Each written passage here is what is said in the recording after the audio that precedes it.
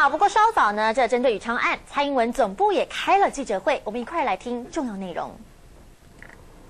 马总统，你可以为了抹黑蔡英文，不惜在谋杀3位中研院院士的人格。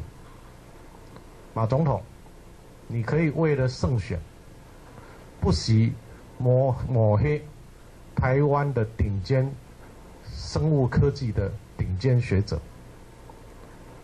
民主进步党在这边要求国民党停止抹黑，停止造假。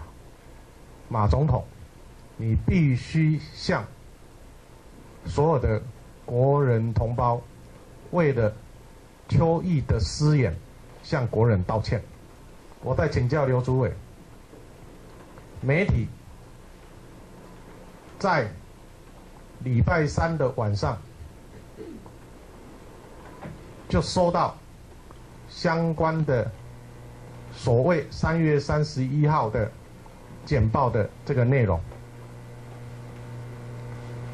你是什么时候提供给国民党的